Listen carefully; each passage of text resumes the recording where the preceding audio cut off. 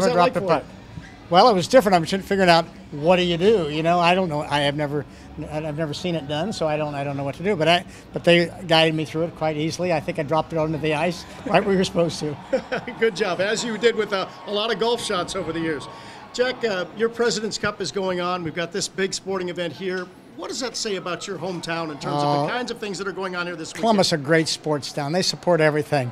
You know, they support Ohio State football. They support the Blue Jackets. They support the golf tournament.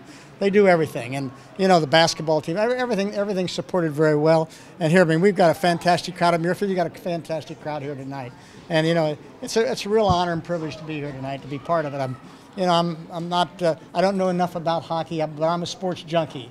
And, you know, I love sports, and whatever sport is going on, I like to see it. Well, Jack, we really appreciate you sharing this night with us, and hopefully we'll see more Blue Jackets games as the season goes on. Well, I hope so, too. I'd like to see that. Thank you very much. Thank you very much.